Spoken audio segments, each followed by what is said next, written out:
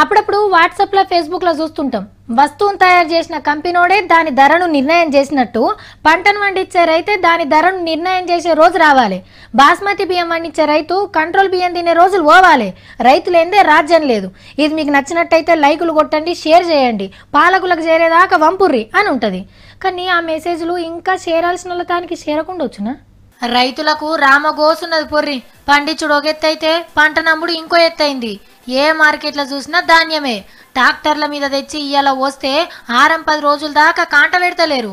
పదన లేదని ఒకనాడు, బార్దాన్ లేదని ఇంకోనాడు, లారీ రాలేదని మళ్ళోనాడు, హమాలీలు వస్తలేరని ఇంకోనాడు.